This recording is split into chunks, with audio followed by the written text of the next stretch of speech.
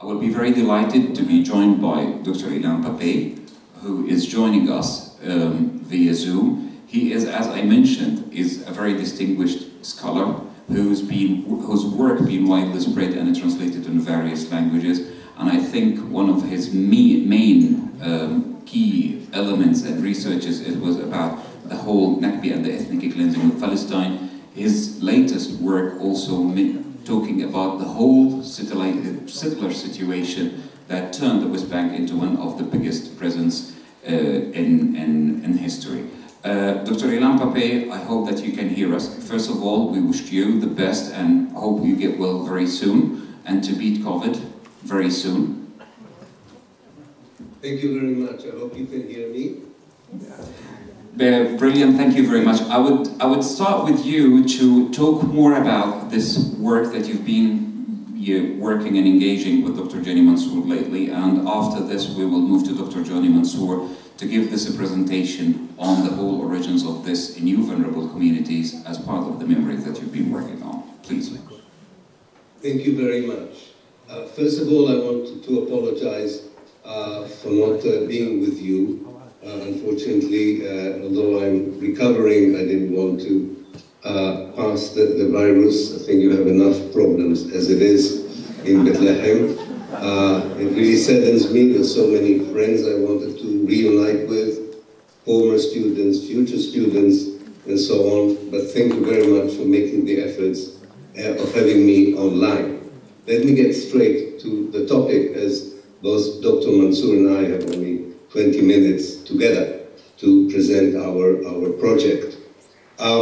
I will describe the project in general in 1 or 2 sentences and talk about the first part of the project. Dr. Mansour will talk about the second part of the project.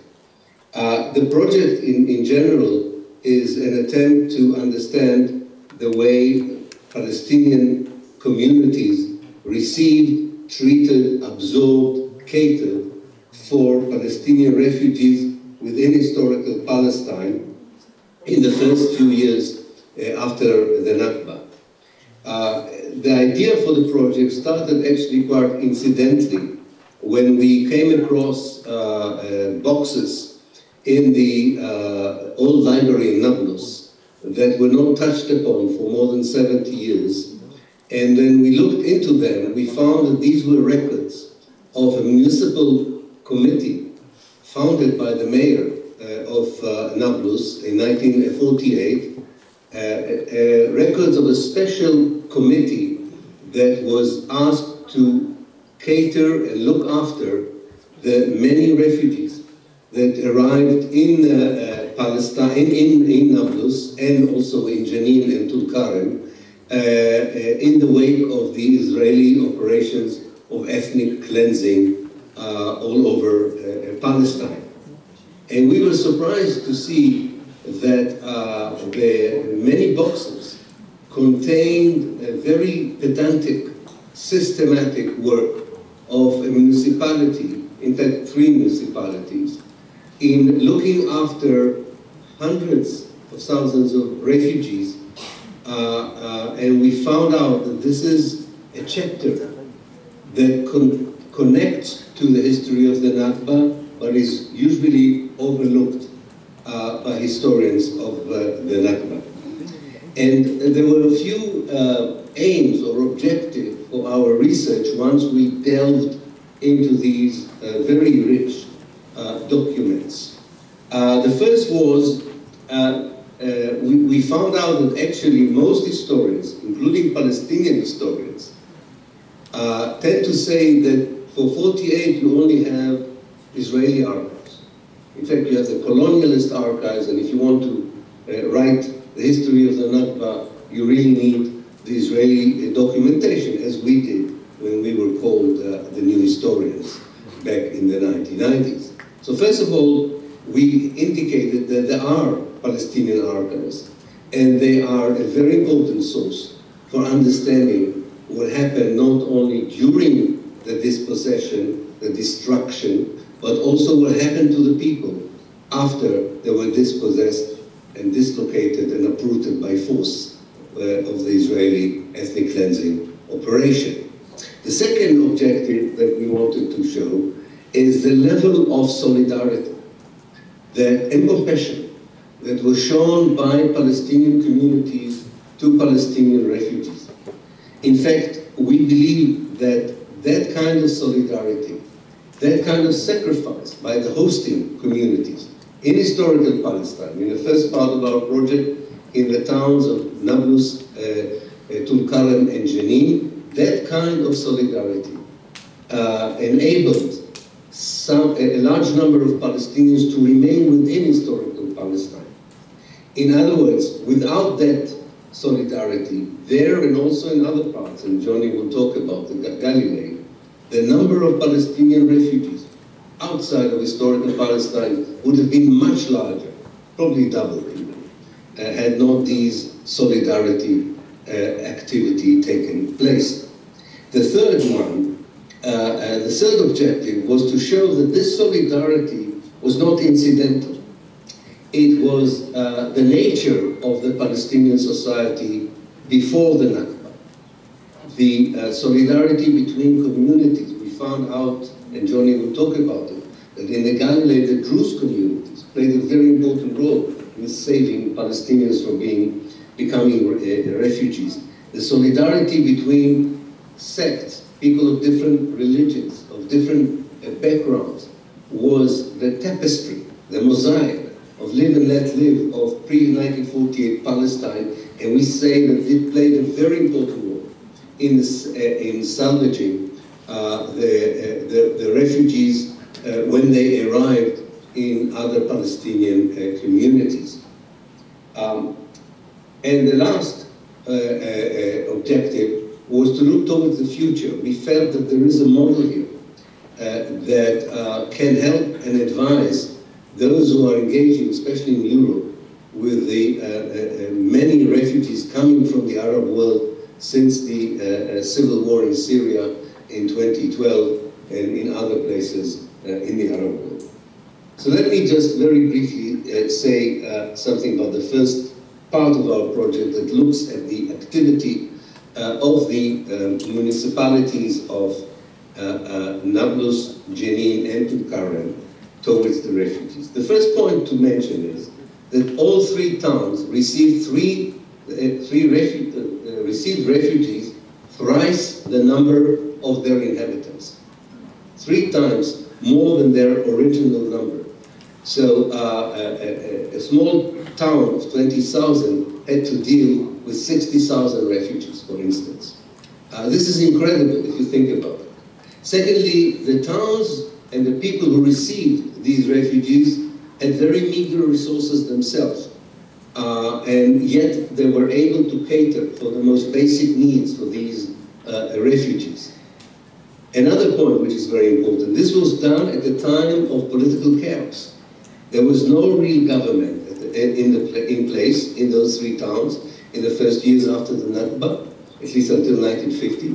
International aid came only in 1950, and it was, in some cases, the war raged on, also after the refugees had arrived in Nablus, Jenin, and Tulkarem. And despite all these hard circumstances, the records show a very systematic, a very humane treatment of women, children, families, catering for their abodes, their education, their food, and their welfare, even to the level of affording processes of marriages and divorce and burial, if need be, in those 2 years.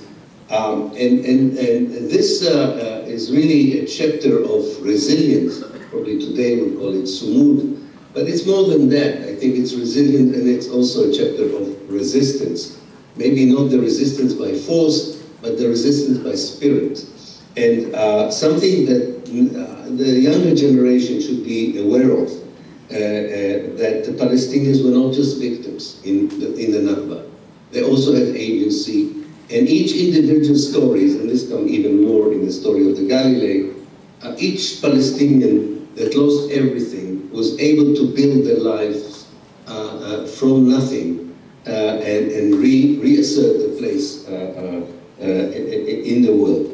Finally, before I move to Johnny, the records are so detailed that it also tells you, as many of you know, I'm sure, the kind of human capital that these refugees possessed, a capital that had it been invested in a future Palestine and not in a destroyed Palestine, would have turned Palestine into one of the best countries in the Middle East and the Arab world. As we know, this human capital was later invested in Arab countries, in economy, education, culture, and so on.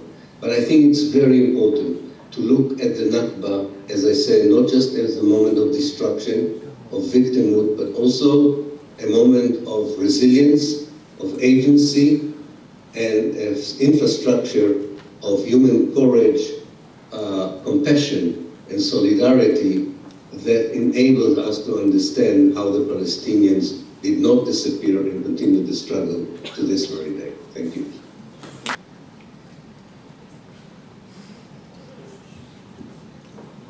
Dr. Johnny Mansour, the floor is yours now, if you may. Thank you very much. Thank you, Ilan. In the second part of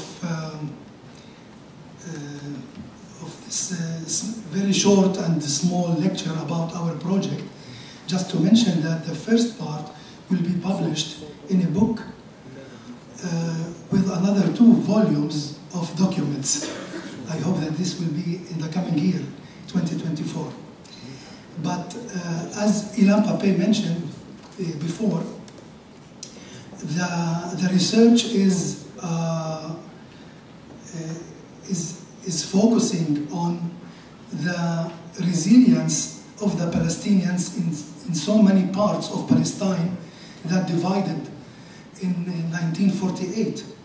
But we decided that after we finished the first one, and it took 8 years to complete the first part.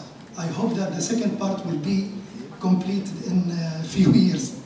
But who knows, this is history, and some of the historians who are present here knows how research in history is going.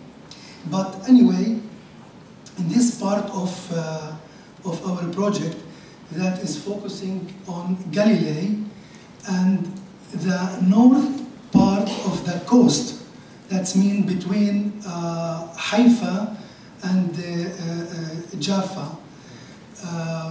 Israel demolished in the district of Haifa 64 villages, and just 2 villages remained there.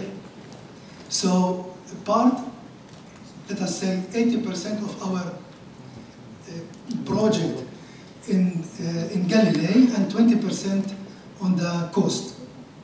So we were lucky to find the older generation of both the host and the refugees who still recollected the encounter, as well as a second generation that heard the stories from their parents, and even third generations learning about it from their grandparents.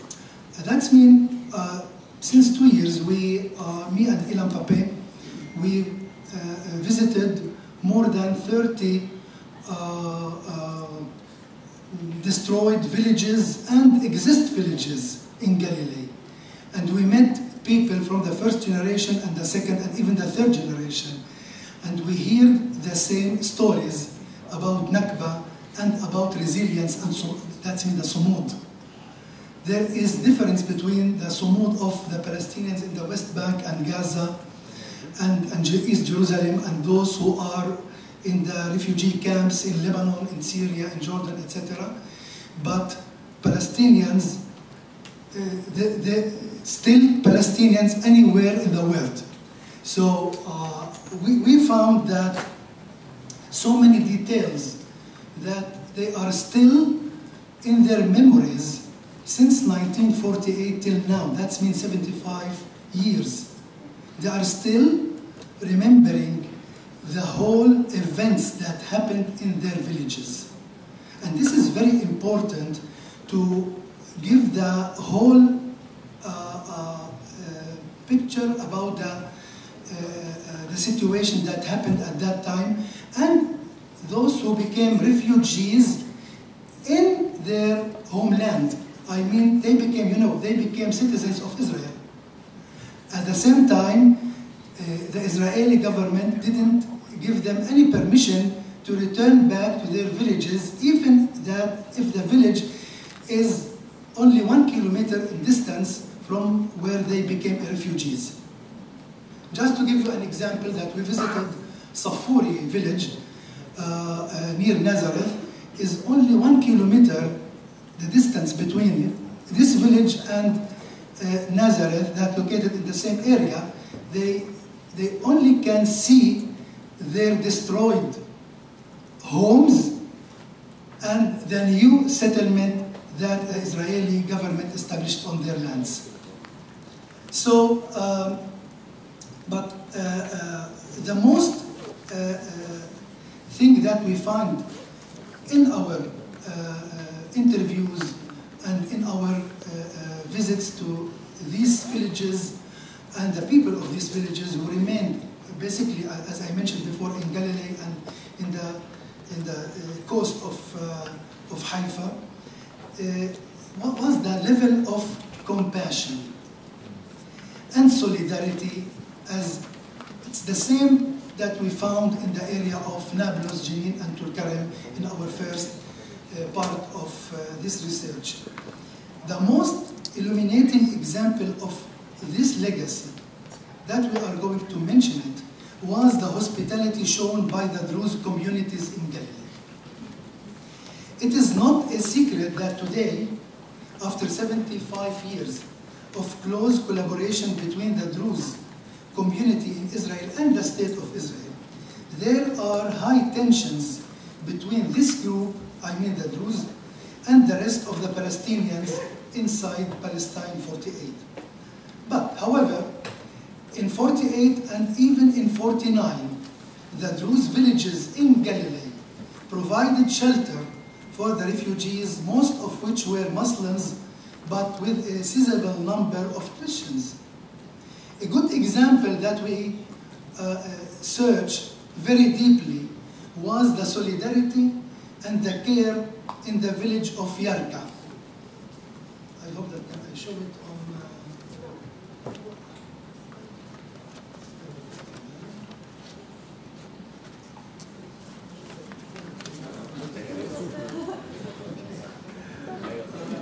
I will go back to the first map. This is the map of Galilee, and Yarka is at the end of the last L of Al-Jalil in Arabic. You can see it there. Okay. Now, okay. Okay. For more than 6 months, in the second part and second half of the year 1948, this village, Yarka, with only 2,000 people, catered for more than 52,000 refugees. It was a poor village. Now it is a rich village. It was a poor village and yet shared with them the little food, water and housing. Israeli attempts to expel the villages was met by the Mukhtar, that means the mayor, by the Mukhtar of Yarka, warning that he would leave with his community with the refugees. Such villages, like many others, had to take the children to its schools and where possible provide jobs and places to live. Even we found that monasteries, churches, schools, mosques, community centers turned into halls divided by blankets to create rooms for the refugees, and food constantly was collected and distributed. There was on international aid. That means there was not an international aid, no UNRWA, because these were allegedly citizens and not refugees. The Palestinians who who stayed in Israel, okay? They became citizens of Israel, but they are refugees, what we call it internal refugees, in other villages. So no Israeli help, to life depended on the host as well as chances to remain in the homeland. This was more than just solidarity. This was unique, as we mentioned before. This was a compassion, a solidarity, and even helping these people that became refugees in rebuilding their life even from zero or even less, because they lost their houses, their lands, their properties, and also they lost their dreams. So to conclude, in 4 points, it became clear to us that the Palestinians own an archive. This is what we want to mention. That according to the first part of our research, we use more than 95% of the documents from the public library in Nablus. And it was amazing that we find by accident more than 8,000 documents in boxes that they are still exist since 48. That means these boxes waited for us. The other thing that I want to confirm that we have, the Palestinians, we have our archives. But sometimes we need some files and documents from the Israeli archives. Most of the Palestinian documents that people forget or didn't succeed to take on with them in 48, they became a part of the Israeli archive. That means this is a part of the big robbery of Palestine.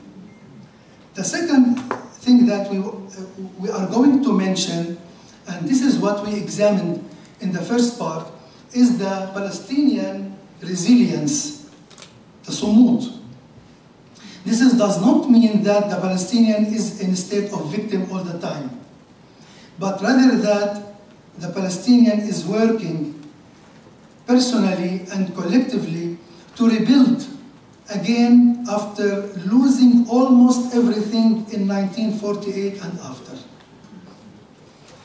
The third point, that Palestinian society in its internal structure is a supportive society, and it has the foundations of reception, absorption, and compassion in times of crisis. This is what we examined in the first part of the research in the area of Nablus, Jenin, and Tulkarem. And this is to mention that Palestinians who became refugees in these 3 cities and the villages beyond, we are talking about around 100 villages in the districts of Haifa and Jaffa, because most of the refugees who came to these cities and around villages, I mean in the area of Jenin, in the area of Nablus, in the area of Tulkarem, most of them, they are from Haifa and the villages of Haifa, and from Jaffa and the villages around Jaffa. The last point that we are going to mention in this part, the second part of our research, that our experience with the concept of observing refugees in 1948 is a lesson. Yes, I'm going to finish immediately. Half a minute. Is a lesson for understanding how Arab and even African refugees should be observed in Europe. This is a major challenge for European societies, and in the first part, and my colleague Ilan Pappe just mentioning this point, that also we compare the observation of the Palestinians in Nablus, Tulkarem, and Jenin with the observation of and the solidarity of the German communities in some of the southern villages and cities in Germany after 2015. So this is, I think this is a new approach of research that will open a new path of thinking how to compare such events and crises in history, even that we are comparing between what is happening now with what happened to the Palestinian people. Thank you.